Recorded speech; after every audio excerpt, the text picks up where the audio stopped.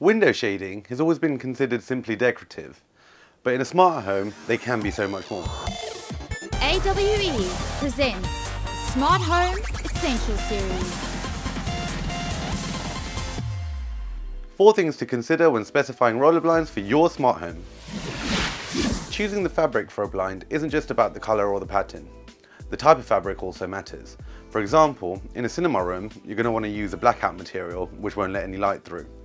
This works even better with the addition of side channels and a bottom sill that will stop light getting around the sides and the bottom. But in a kitchen, the blind's main purpose could be to reduce glare from the sun or simply for privacy.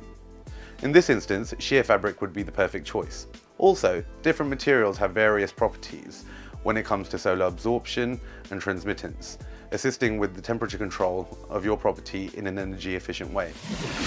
Getting the blind the correct size is crucial. Any minor errors, even only by a few millimeters, could mean that the blind would have to be remade. It's highly recommended to measure the width of the window at 3 points: the top, middle and bottom, taking the smallest size for the blind so we know that it will fit all the way down.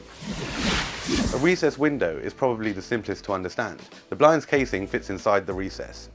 Do take care that the drop misses any handles. Normally you deduct around 3 millimeters from the window width so that the blind would fit correctly in the recess. If the window is not in a recess, or if the window opens inwards, you may need to surface mount the blind. We recommend these to be slightly larger than the window itself to ensure maximum privacy and natural light control. Obviously, seeing an exposed roller blind above your window isn't the most aesthetically pleasing thing, so think about a fascia to conceal the unit. Corner windows can be a bit of a challenge. The common way of dealing with this is to use butt and pass. This is where one shade is the entire length of the window and the second one butts up against it. The shorter blind is the window size minus the depth of the first shade and bracket. It's also worth considering the way you want the blind to drop from the roller. You have standard roll where the fabric rolls towards the window, or you've got reverse roll where the fabric rolls away from the window, leaving any clearance for window handles. Manual blinds are fine, they just can't be integrated into a smart home. For blinds to be truly smart, they should work without any human interaction. This requires motorized blinds, so power is needed by the windows.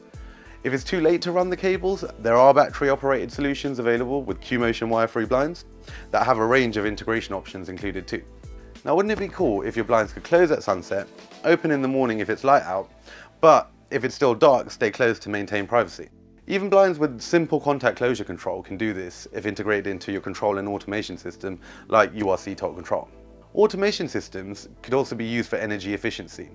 On very hot days, the blinds could all close automatically to reduce solar energy entering the property.